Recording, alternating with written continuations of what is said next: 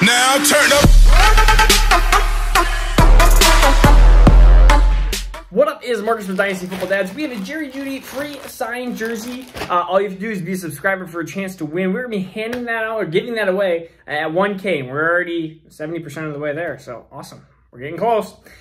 So we're going to be talking about round one, talking about round two, where some of these players went, what does that do to their dynasty draft capital, and then where are some of these players, where are we hoping they're going, or where I think they're going to go, and just kind of, there's some really big hopes here for round two and round three.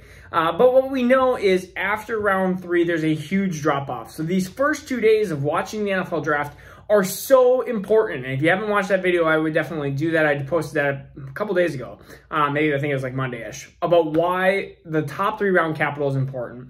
It does show that if you from round 1 to round 2 and 3, there is a little bit of a drop-off for sure. And so when we look at quarterbacks, we're going to take a little pause on that. Running backs, we had 2 running backs drafted compared to 1 last year in CEH. And CEH was, of course, the 101. Najee Harris is easily going to be the 101 in pretty much every 1 QB league, or at least he should be. I mean, we were talking about elite. I love his talent, and I was worried he was going to get drafted after Travis Etienne just for that fact. I was worried he wasn't going to go to a team like Pittsburgh, and I thought he was going to maybe get stuck with a little bit poorer situation. Maybe he goes to Buffalo, and it's a little bit more frustrating because Josh Allen's there. But he goes to Pittsburgh, which is a perfect situation. A perfect situation. I mean, you have a pass-catching running back. I mean, you are talking better than Etienne and a lot of other backs. I mean, you're talking about he is going to be the 101. He should be the 101 over Jamar Chase, over Devontae Smith, any of the wide receivers. Like, he's easily the 101. Now we have an issue here. Do we take an elite running back, or do we start going into these elite wide receivers? And for the long period of time, the first 3 months, I said, hey, we need to take these running backs. We are, at least I hope, and I'm predicting Javonte Williams be taking into this kind of group of picks in the first round of the first part of the second round. You have the Falcons, the Jets, Miami, all these teams that need a running back, and all these teams that have early second round capital. And I could see, my prediction is I think he's going to go to the Falcons. I think actually Trey Sermon's going to get picked before him. That's just my guess. I think Trey Sermon's going to be picked as a Jet. I think that's kind of the running style they're going to go for. I think they drafted, of course, Elijah Vera Tucker as a guard there for that. So, and Sermon's not a top 3 running back for me, but Javonte Williams is. And there is probably, I would say, like an 80% chance that Javonte Williams is going to be my RB2. And again, probably that same amount of percent chance that he's going to be my 102 in 1 QB leagues. So that is where he's going to be. Why is Travis Etienne now from running back 2 to running back 3 after the Jags situation? I see this being a poor man's Saints version of the team. You have Latavius Murray and you have Alvin Kamara. And I am going to say that James Robinson is probably going to be run like Latavius Murray. He's going to be utilized that. But then you're going to see times where they're both on the field. And you're going to see a lot of times where Travis Etienne is going to be primarily used kind of like Kamara. He is not the route runner Kamara is. That's the problem. So what we're going to have is we're going to have a guy that does more swing routes and things like these, basically halfback angles and all these different little routes, not these choice routes or anything like that. Very simplistic offense for Travis Etienne. Where do I see that? Well, I don't think Jags are going to all of a sudden turn a dial and go from the worst team in the NFL to like a 10-6 team. I think it's going to take a little bit of time. I think 2021 is going to be a rough year not a rough year for the Jags, but I think it's going to be very interesting for that backfield. I could see Travis Etienne having a really good 2022 year, but I could be seeing us sitting here going, wow, Travis Etienne, we thought he was really, really talented, but he didn't perform like a top 2 or 3 running back in 2021. I feel like he's going to ease himself into it. And we saw Kamara come out and had an amazing rookie year. And yes, that is Travis Etienne's ceiling, but that's just, I know I'm rambling on, but I think Travis Etienne is going to be my 103 here. James Robinson is legit. Like, I feel like if you saw him, you thought he was a round 2, round 3 running back last year.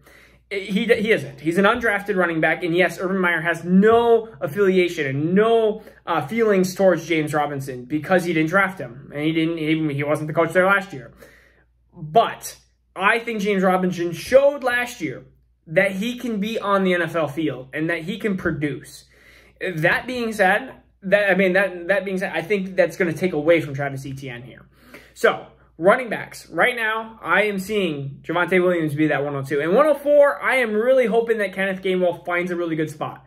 I have him going to Miami, but Miami, Jets, Buffalo, I'm trying to think what other teams have that early second.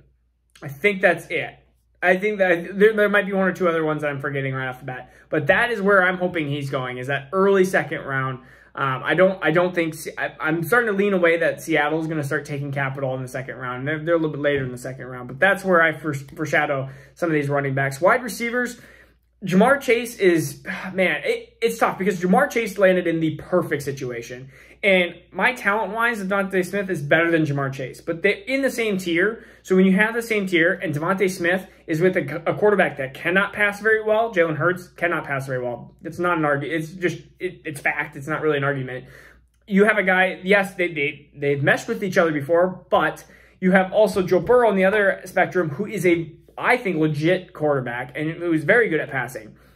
So Jamar Chase is going to have that head over notch still over DeVonta Smith. Jamar Chase is now the 101 at wide receiver. So he's right now probably in that 104, 105 range. We have, of course, DeVonta Smith. I understand he was the third wide receiver taken off the board, but I have him ahead of Jalen Waddle. Jalen Waddle now moves into wide receiver 3 just for the fact that Miami is an awesome spot. Again, he gets to match with Tua, a quarterback that he knows and probably loves, and that's probably why they drafted him, and he had really high draft capital there. So he's going to be my number 3 wide receiver. Just an electric, high ceiling. We're talking, yes, he could bust, but he has one of the highest ceilings. 104 right now is going to be Rashad Bateman. Ravens, I know that's a really poor situation, but he's a really talented wide receiver there. It's really tough because we're splitting up 180 yards a game for Lamar Jackson among 3-4 players. And that's going to be a problem because you're going to have J.K. Dobbins is going to get some. Maybe even Gus Edwards is going to get a little bit out of the backfield. Mark Andrews is the primary target there. And then you're going to have still Marquise Brown. So it's going to be interesting to see how they're going to split the 180 yards. Me saying Rashad Bateman at wide receiver 4, it would be very interesting. Very interesting if like Elijah Moore or Rondale Moore goes somewhere amazing because then he could even slip down. Right now I have Elijah Moore going to the Lions, which I think would be an awesome spot for him. And I think Rondale Moore is going to go to the 2.49, the Cardinals, which again, with Larry, I mean, getting old, you got Hopkins, who's amazing. And then you have A.J. Green, who's also ancient. I mean, you need that kind of underneath guy. And Kirk has done it, but he's been way too boomer bust. Terrace Marshall, 250. I have him going to Miami. I have him drafting another wide receiver.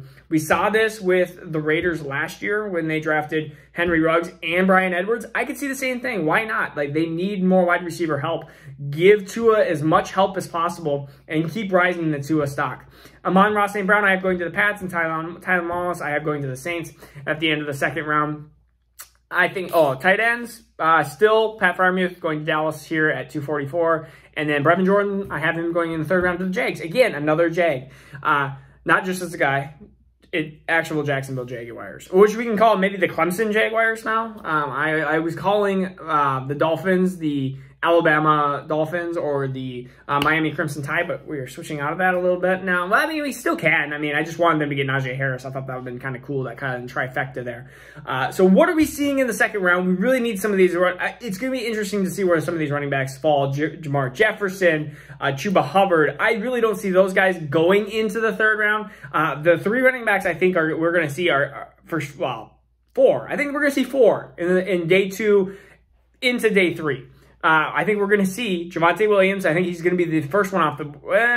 him and Trey Sermon are going to be really close. And Trey Sermon I'm not a fan of necessarily. I just think he's going to be drafted super high of what he did at the end of... It's like that last taste in your mouth. What do you get? Well, I mean, he had that really last great half of his final season. So, I mean, we're talking he destroyed Northwestern, and then he was doing super well, and then until the championship game he got hurt. Anyways, so I think Trey Sermon, Javonte Williams is going to be neck and neck there. And then I think Kenneth Gainwell and Michael Carter are both going to be drafted in this like late second to early third round.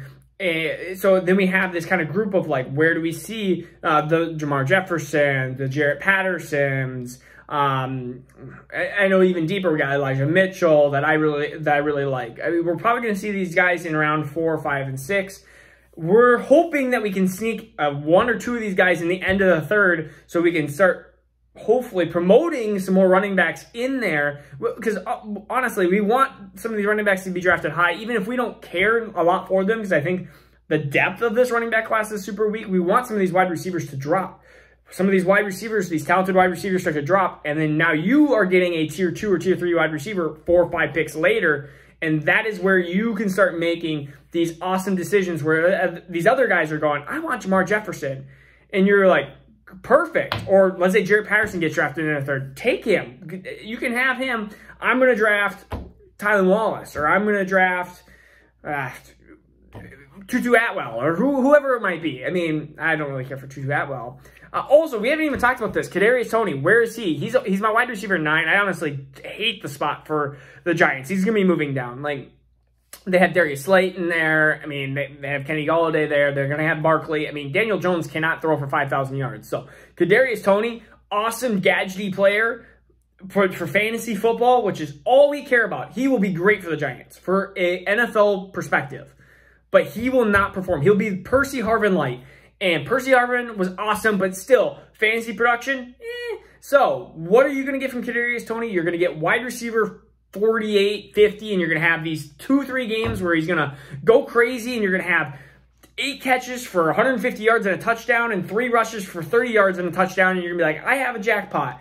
And then you're going to have another game where it's 1 catch for, or 3 catches for 7 yards and 4 rushes for 8 yards, and you're like, well, that was nothing. And you're going to probably have more of those than you are going to have the boom game. So Kadarius Toney, I am off the Kadarius train. And since this video has been so long, let's talk about some of the other winners and losers of the draft and what we're looking for. Jalen Hurts, of course, a winner of the draft. Of course, getting Devontae Smith is a huge, huge win for him. Does it move him up a ton? No, but now he has Smith and Rager and Dallas Goedert, which is an awesome kind of trifecta that they got going there. So that's a big win for him. Also, if you're looking at just ultimately wins in general for, I guess you can say, for all 49ers, that they're going to have like a decent quarterback, or they're going to have a guy with a huge arm. Jimmy Garoppolo was a guy who was always injured, and they always went to CJ Beathard. They benched him and stuff like that. Trey Lance at least gives him that high upside where he could be, again, like I've told people, Deshaun Watson, and then everybody in the 49ers wins. Also, I think not a loser, but Justin Fields is going to be about neutral, I would say, for me. He's got Allen Robinson. He's got Darnell Mooney. It's not an amazing situation. I hate when people say, well, Nagy's never done it before. I hate when coaches say, that's like saying Adam Gase is the quarterback master because he is with Peyton Manning. You know what? NFL GMs have been holding on to that for 10, 15 years. Oh, well, he did it once. He can do it again. Because you can do it once does not mean you can do it again. And if you've never done it, doesn't mean that maybe you just haven't had the talent around you. Bill Belichick failed as a Cleveland Brown coach. He goes and has Tom Brady, and that was amazing. And now Tom Brady's gone, and now Bill Belichick is sucky. Does Tom Brady make Bill Belichick great? Does Bill Belichick make Tom Brady great? So Matt Nagy being there for Justin Fields, maybe Trubisky wasn't there. Maybe Trubisky wasn't the quarterback necessary. Maybe Justin Fields is a much better quarterback. In fact, I actually like Justin Fields. I think he's a good quarterback. And he has good upside. And I think he does have a safe floor. So, that being said, I have a ring alarm. It said, there's motion at my front door. Maybe I got a package. Woo, package. Anyways, so Justin Fields, I think, is kind of neutral through this. Mac Jones, again, I had him predicted as a Patriot, so I guess I'm kind of neutral on him. But some of the weapons through there, I mean, yeah, you're going to have 2 tight ends that are going to at least have a competent quarterback. That's not Cam Newton. So they get a little bit of a spike up, but I mean, ultimately, you're not talking about a huge spike there. Let's go to the Jets. The Jets, Denzel Mims, Corey Davis, win-win. I mean, you kind of knew that was going to happen, but I mean, it's also nice to see. I'd really like to see a running back fit into that backfield. Losers, Green Bay Packers fans, sucks to suck. No, I'm just kidding. Green Bay Packers fans, because Aaron Rodgers might be out of there. I mean, that's just something to note. Am I selling Devontae Adams shares? No. Am I selling Aaron Jones? Well, I've kind of already been selling him because he's 26 and he's starting to get over that hump, and I don't have full belief in him. So I think the plan is to be like an RBBC there. I don't get the money is one thing, but I feel like that's going to be just a situation where Aaron Jones is going to disappoint fantasy owners. So he's like RB20 on my list already. So I think he's already a sell, and that's in Dynasty.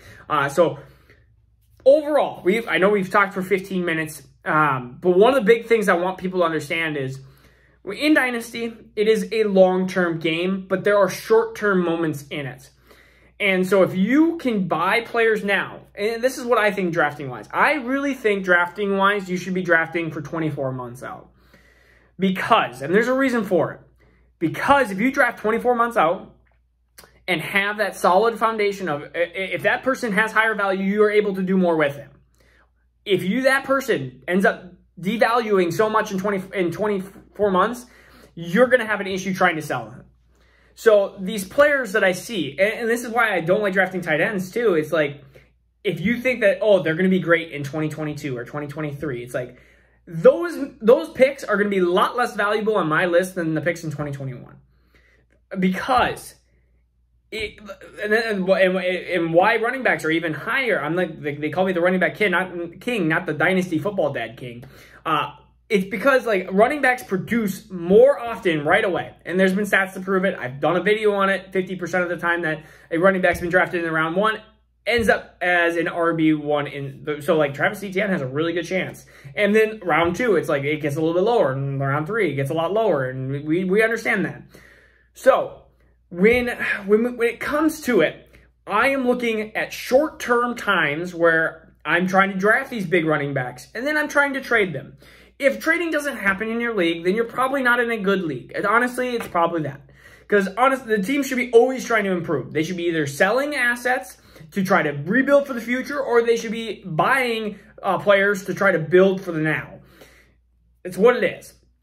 So I understand that people will say, well, yeah, I can't trade. Well, hopefully you're in a league, and we're going to be creating some leagues here in the summer that you can trade. I'm really excited for the continuing on the draft, but 24 months, the reason why I said 24 months is because I feel like if you are trying to, let's say Rondale Moore goes somewhere, or even, and this is the hardest thing with Bateman. Bateman could be good 2-3 years down the road, but I think he's really talented. So that's why he's like slowly moving down my board, because I see a short-term problem, which is Lamar Jackson, but I don't see where that long-term solution could come in. And I don't know if I want to wait 2-3 years down the road before he becomes something amazing. So ultimately, yes, it is. Dynasty is like half kind of redraft, half long term. If you wait too long, you're going to be just missing out. It's my ramble on, I guess. I'm just excited for the draft. I'm round 2 and round 3. This is where I think it gets exciting, because you get a lot of these players, these running backs, these wide receivers. Even some of these quarterbacks that we haven't even talked about, Kellen Mond and everything like that. We haven't even talked about them. Well, we're going to have to start talking about them. So again, this is Marcus Dynasty Football Dads, where we redo daily Dynasty videos. Jerry Judy signed jersey, 1K. All right, if you made it this far, you're awesome. Comment, you're awesome. And I will thumbs up that comment. All right, peace out. Take care. I'll see you later. Now turn up.